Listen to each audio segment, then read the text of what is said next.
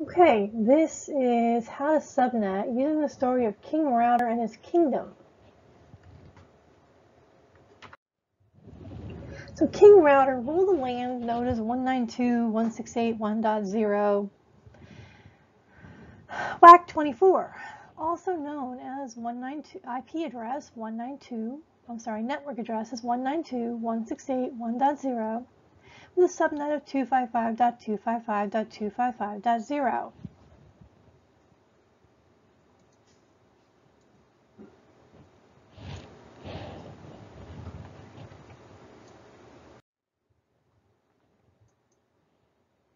Okay, King Router was so concerned about the security of his land because it was so vast. One kingdom and its small band of knights was not enough to keep everyone safe from invasion. He decided to create smaller lands within his kingdom, and each land would be secured by their own set of protectors. King Router's villagers were known by 0 and 1, and so his land would be known by the same way. First, he had to create the 4 lands with 2 protectors each. So land 1 was known as 0, 0. Land 2 was known as 0, 1. Land 3 was known as 1, 0. And land 4 was known as 1, 1. Now we had to assign the villagers for land 1. So starting with the land of 0, 0, our villagers start with 0, 0, 0, 0, 0, and 1. And go all the way up to 1, 1, 1, 1, 1, 1. Next, he had to assign villagers to land 2. Again, here's our protectors, 0 and 1. And his villagers again were 0, 0, 0, 0, 0, 1, 2, 1, 1, 1, 1, 1, 1. Okay, next we had to do land 3. Here we have the protectors of 1 and 0.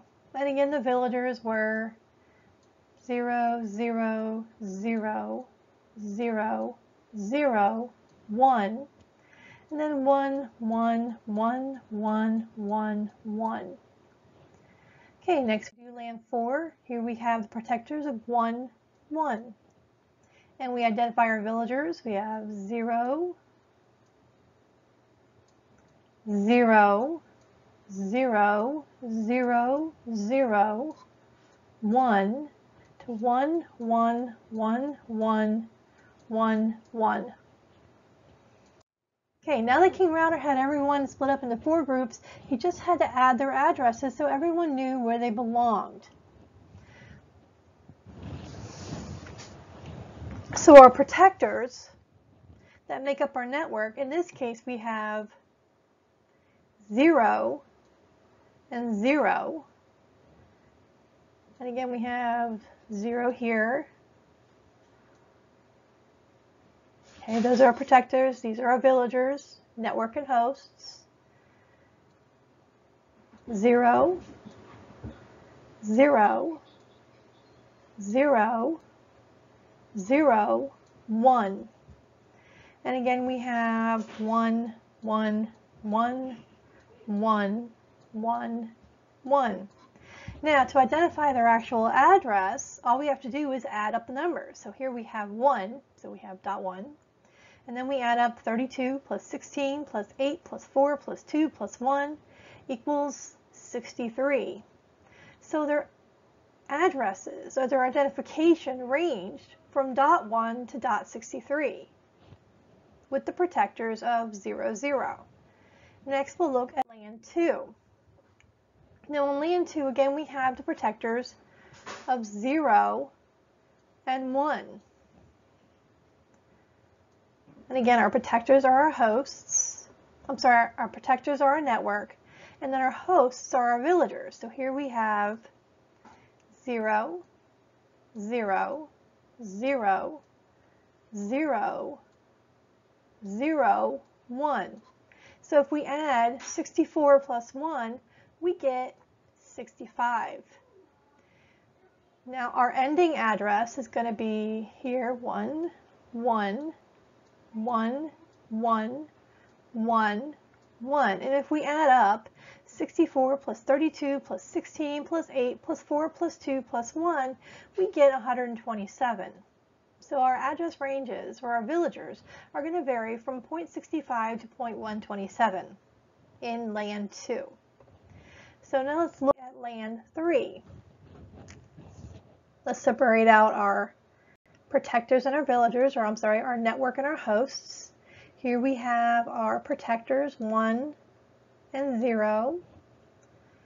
And then again we have our hosts, or our villagers 0, 0, 0, 0, 0, 1, and then 1, 1,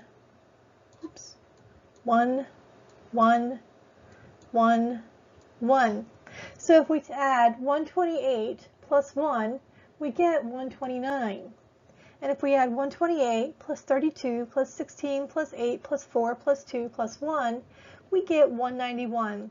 So our addresses in LAN 3 are going to range from .129 to 191. Now let's look at LAN 4. Okay, the first thing we're going to do is we're going to separate out our protectors from our villagers, or our network from our hosts. Here we have 1, 1.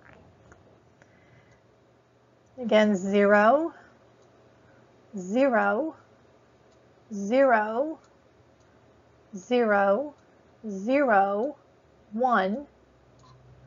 And if we add that, 128 plus 64 plus 1 is going to be 193. And then here we're going to add that. So 128 plus 64 plus 32 plus 16 plus 8 plus 4 plus 2 plus 1 equals 255. Okay, so King Router's network of 192.168.1.0 WAC 24, we've now changed that to 192.168.1.0 WAC 26. We've also changed the subnet address from 255.255.255.0 to 255.255.255.192.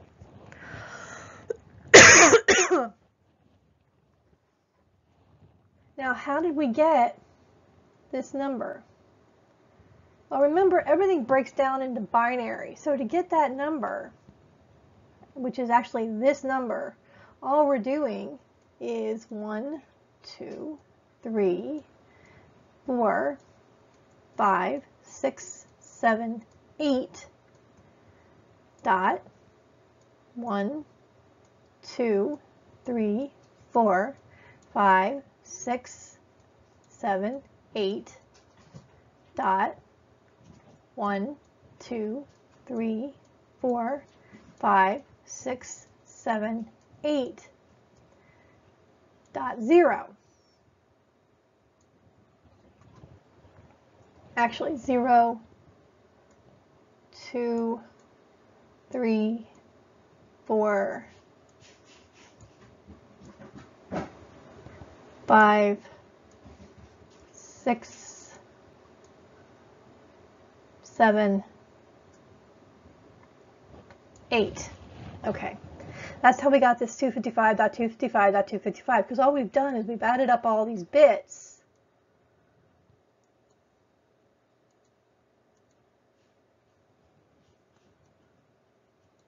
And they equal 255. Now, to get to the 192, this is how we broke up our network. So we're borrowing bits. Let's change this. So now instead of a 0, this one's a 1, and this is a 1. And we're able to make up our 4 networks with a combination of 0, 0, 0, 1, 1, 0, and 1, 1. And that's giving us our subnet of this .192. Okay, so our 4 networks break down to 192.168.1.1 to 192.168.1.63. Our next one is 192.168.1.65 to 192.168.1.127. Our third network is 192.168.1.129 to 192.168.1.191. And our last network is 192.168.1.193 to 192.168.1.255. Now, you're going to notice we have a number missing. So let me go ahead and explain that. First of all, this number, oops,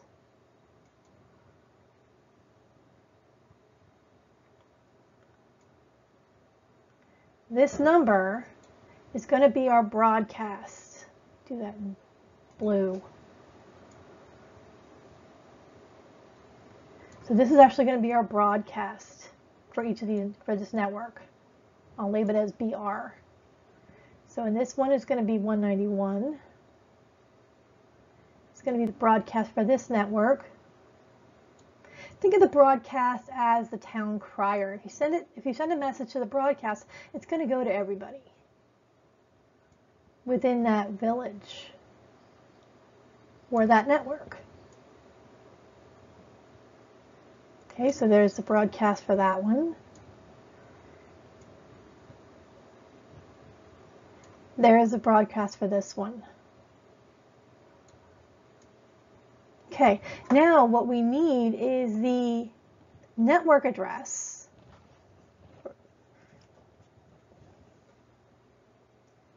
for the network. So here we have network 1, network 2, network 3, network 4. So the network address for this one is going to be .0. Oops, .0. The network address for this one is going to be .64. And I'm working with my mouse, so I apologize because some of this is a little weird. Okay, and then we have the network address for this, for the third network is .128. And then the network address for this one is .192.